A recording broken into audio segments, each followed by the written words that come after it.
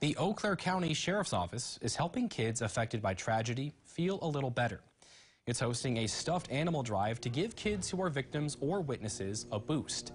Now, any child that's in need of some comfort while at the courthouse can take a stuffed animal to feel more secure. The Victim Witness Office giving kids stuffed animals is not a new initiative. Deputies say they take any opportunity that they can to hand them out to kids in the courthouse, but they are beginning to run low. You know, sometimes parents have to come to court and they don't have anybody to watch their kids. And saw a little girl that was there today and went in and got a little teddy bear and gave it to her, and she just took it and just started, you know, had a big old smile on her face and kind of calmed her down until her mom could have court.